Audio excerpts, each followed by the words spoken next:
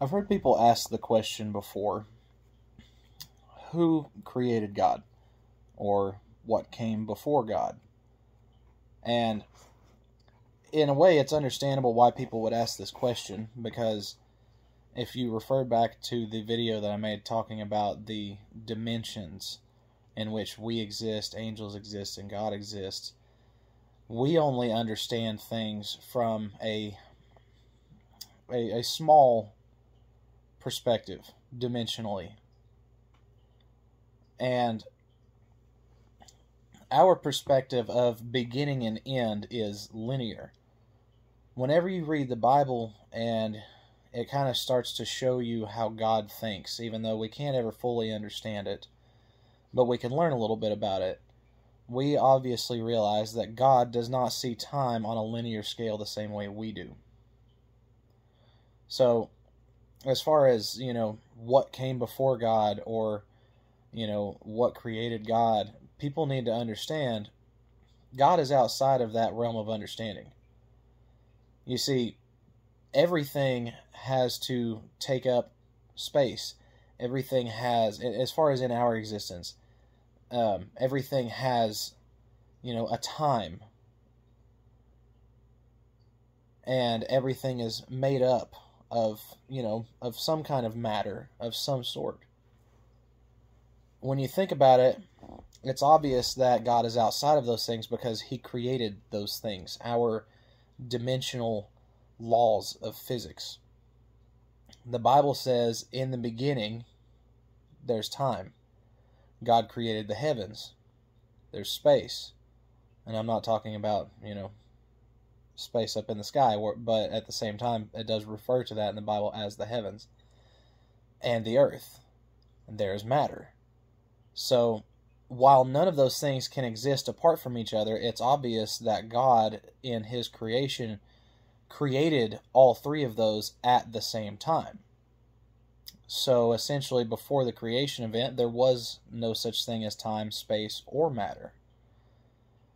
We are to understand, as I said, that God exists outside of our physical limitations in our dimension, in the physical plane that we live in. I guess would be the easiest way to describe that.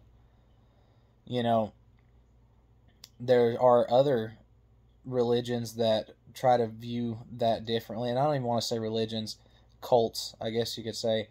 If you look at like the Mormons, they believe, I believe it's the Mormons anyways, they believe that there are many gods and tiers of different beings. And one of the things that they believe is that God was a man, essentially, a living being on a different planet, and was so righteous that he was put in the position of God over his own portion of the universe, or this portion of a multiverse. The thing is it doesn't answer any questions. It actually raises more questions without answering a single one. If we understand God as He is presented to us in the Bible, He is outside of all of those things. And so answering a simple question as saying, who created God, or when did God come into being, it's outside of our understanding. It's something you're not going to be able to understand. I don't care if you spend your whole life trying to decipher where did God come from. You're not going to find that answer, because it's not within the realm of the physics that we live in, or the dimension that we live in. It's just not there. There's no way that we can understand it.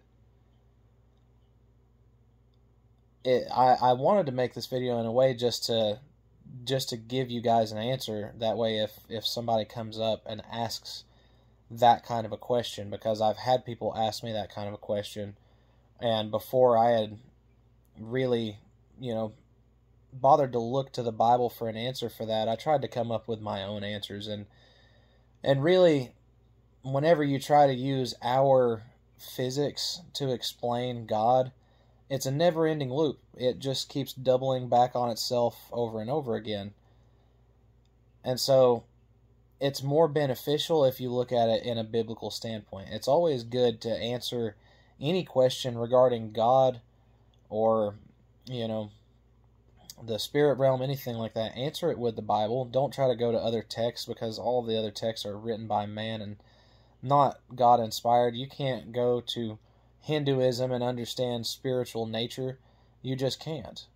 God's the only one that truly describes it. The other ones, the other religions that you'll see out there, are essentially passed down knowledge from fallen angels, and they're not going to give you the correct explanation. They want you to be deceived.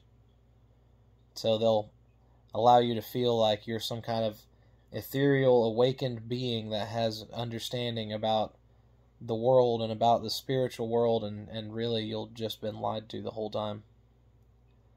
But if that helps you guys, that's cool. If not, I don't know why it was just kind of on me, and I was like, I guess I'm going to have to sit down and make a video about it, because it's not leaving my head. But I hope that does at least answer a question and help you guys in some kind of way. And, you know, if somebody asks you that question, just remember, God is outside of our understanding. We probably would not worship the same God if you believe that God is within our realms of physics. I can say that confidently, because the God that I worship, Yahweh, that I understand, is 100% outside of our realm of understanding. So, thanks you guys, and I'll see y'all later.